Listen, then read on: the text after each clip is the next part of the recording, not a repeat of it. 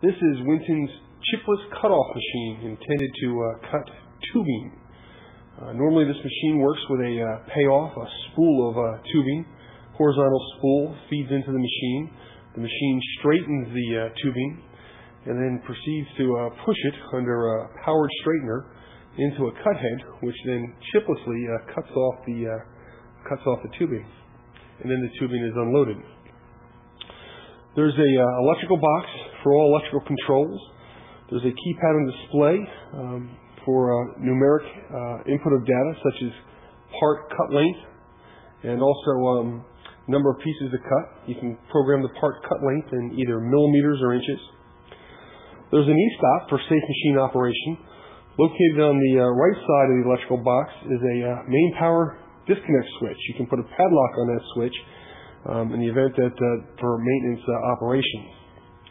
There's a large yellow guard on top of the machine that sheds all the moving parts inside. It has an electrical interlock to prevent the machine from moving or prevent the cut head from rotating if the guard is in the up position.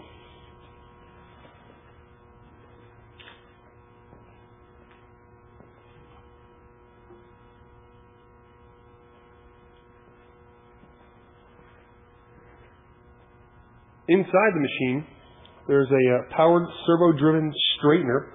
There's an in-feed guide, a material low switch to detect when the material is not present. A series of straightener rolls used to straighten the tubing and also power it into the cut head. Each roll is changed out by removing the thumb screw and then replacing the new roll on there and then putting the thumb screw back in place. There's also an encoder on the powered straightener that precisionally tracks the amount of material that's being moved through the straightener during a cutting operation. The cut head, it's pneumatically powered, has an AC motor down below that rotates the cut head around the tubing as the tubing is being cut. Of course, the material is static, and the cut head rotates about the tubing itself. There's a forward clamp assembly that holds material in place, in part, during the cutting operation. And also to the right of that, there's an unload mechanism that gets the cut tube out of the way in preparation for the next tube that's being powered through and going to be cut off shortly by the cut head.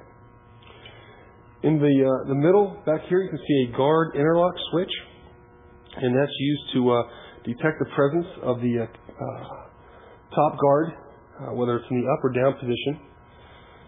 And in the up position, the cut head cannot rotate. The machine requires 80 psi shop air, clean shop air. It also runs on AC, generally 220 volt AC is the preferred voltage.